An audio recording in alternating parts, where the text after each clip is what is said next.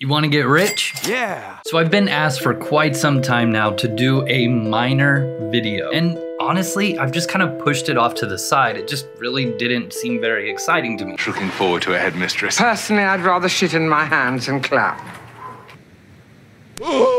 However, with the skyrocketing price of ingots and the new harvest aspect about to hit the ground, then I figured now was a really good time, right? But I wanted to do it a little bit different. Usually what I would say is just, all right, go grab yourself a pickaxe, get some tracking, a little bit of magery, and start hitting the mountain. But instead, we need to fight off those pesky PKs, right? Because they're all over the wilderness trying to kill miners. So let's fight back, right? All right, guys. So with that, let's do this. Sit back, grab yourself a beer, and let's get rich.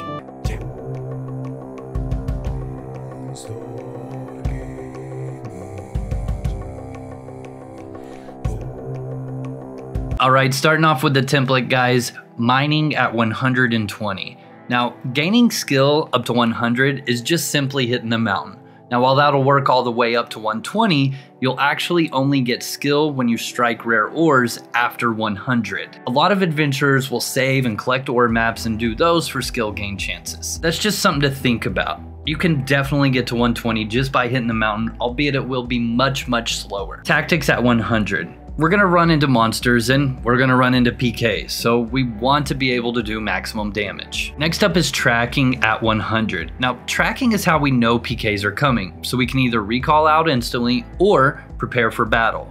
Also, this is one of the 2 skills needed to hamstring a PK. I would strongly suggest making an overhead for when a red does show up on tracking. If you don't know how to do that, then check out this video here. But moving on now, mace fighting at 100.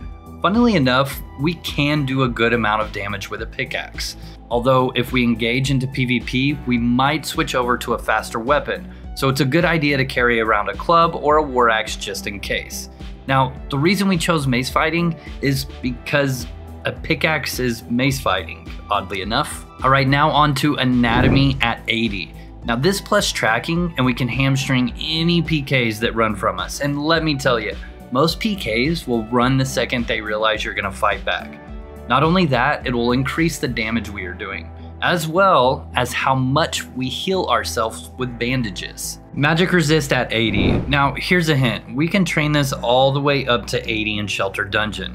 What I did is I just ran around Shelter Dungeon, tagged a bunch of monsters that casted magic, let them attack me for a little bit, and grabbed more. Just kept doing this until I was 80. It happened really, really fast. Now this will help us tremendously if we are actually fighting a PK, as their spells won't do near as much damage. Healing at 60. Being able to heal as we chase down our enemy is a blessing. 60 will suffice for this template. Magery at 60.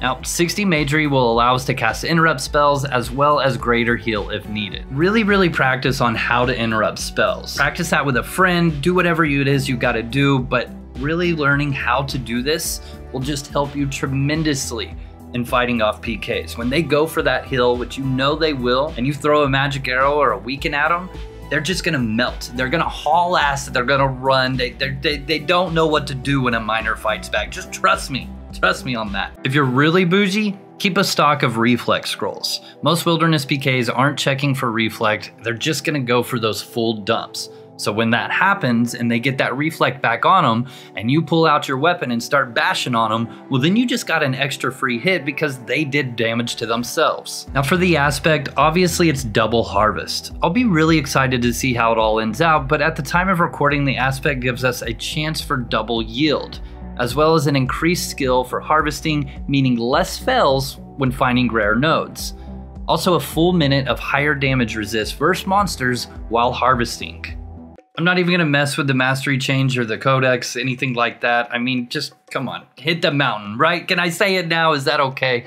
I do think this template will be a lot of fun for you guys, especially those of you that do enjoy harvesting quite a bit and are looking forward to the harvest aspect. I'm really looking forward to seeing some of you guys post some really cool clips of you playing your harvester and then murdering a PK that attacks you. So please record some stuff with OBS and have fun with it. Send some clips, it'll be really cool. Other than that, guys, shout out to the Patreons, the channel members, and you for liking this video, as it helps with discoverability for myself and UO Outlands in general. Make sure and come by the live streams most evenings at 8:30 p.m. Eastern right here on YouTube. And once again, as always, I do love making content over what you, the community, has decided for me to do, so please put in the comment section different types of videos that you'd like to see me do, or your suggestion on this template or a lumberjacking template. It was definitely a quick one today, guys, so thank you so much for watching. I'll see you next time. Pwn Star Gaming out.